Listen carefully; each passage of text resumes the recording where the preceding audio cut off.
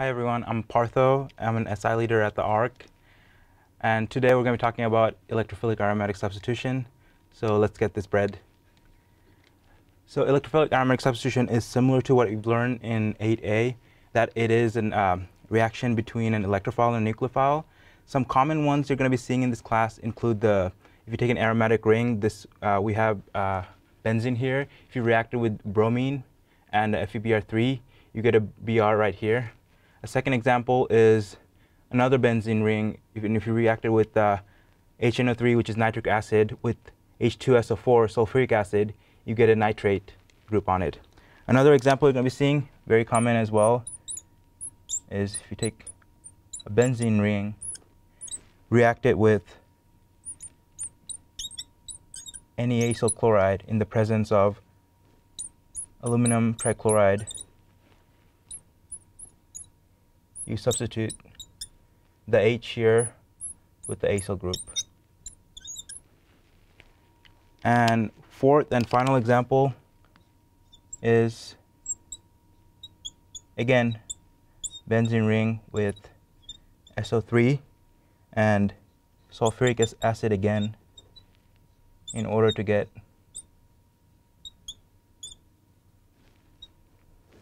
SO3H on this position. So as you can see, these will be very common in 8B, and some patterns include you need a reagent with the presence of either Lewis acid or regular acid. So the most common Lewis acid you're going to see is FeBr3 and AlCl3. These are the Lewis acid, and H2SO4, the sulfuric acid, is also one of the more common ones. Now I'm going to be showing you how to get from here to here in stepwise mechanism step. So the mechanism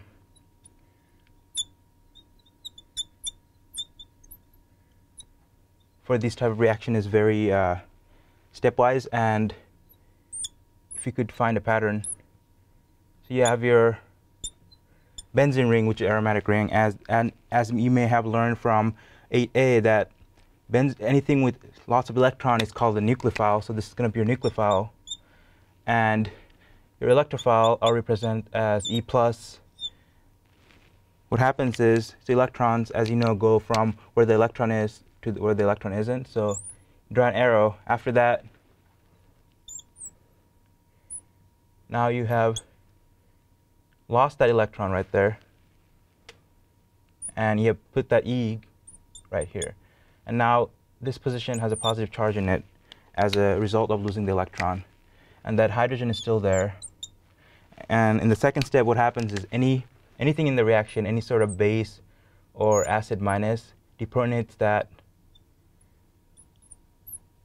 and you get back your aromaticity, which is highly favorable. So this is the general scheme that these type of reactions are going to follow. Going back to our first example, how would this work with Br2 and FeBr3? So what happens is FeBr3 is a Lewis acid, so it accepts electrons, and you have Br2 here with lone pairs, and here's the Lewis acid. It wants that electron, so then you get this intermediate,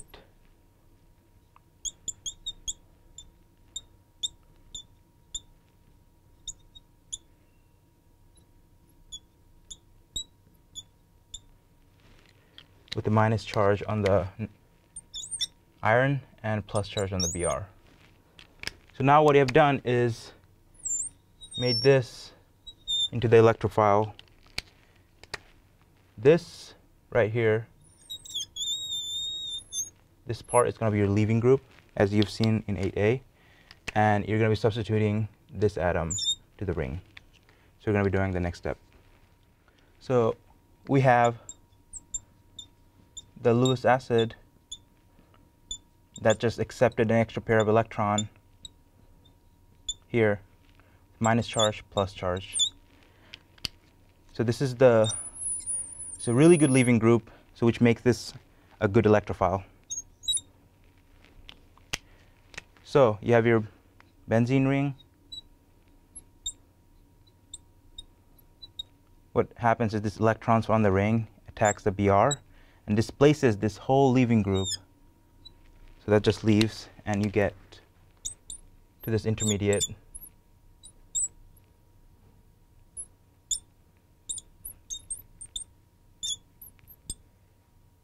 And there's a plus charge here. So this, as drawn, is not so favorable because it's a positive charge on a ring.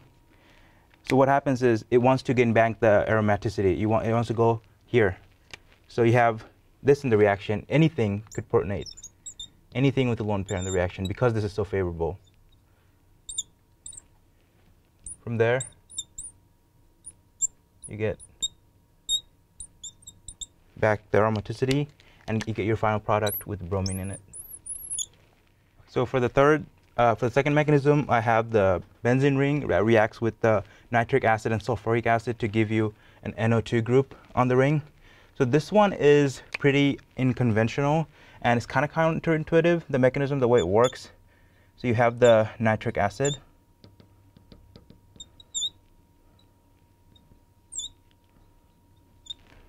And you have H2SO4, the sulfuric acid, which I'm going to represent as HA.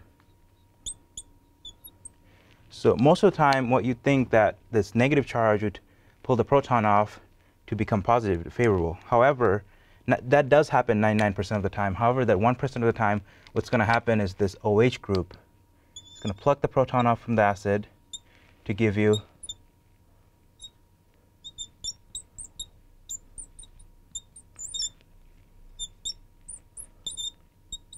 this intermediate.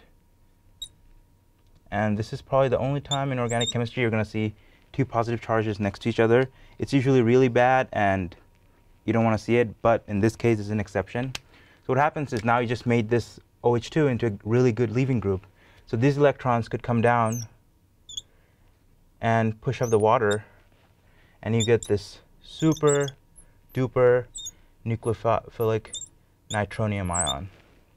It's so nucleophilic that if your mama crawled into this reaction, it would nitrate your mama. So you have this super electrophile, the nitronium ion. The reason it's super electrophilic is because that nitrogen, the charges are being ripped apart by the two oxygen withdrawing group. And you have your nucleophile, which is again going to be the benzene ring. What happens if any of these electron attacks the nitrogen, and you push out the nitrogen-oxygen bond to give you again the common intermediate.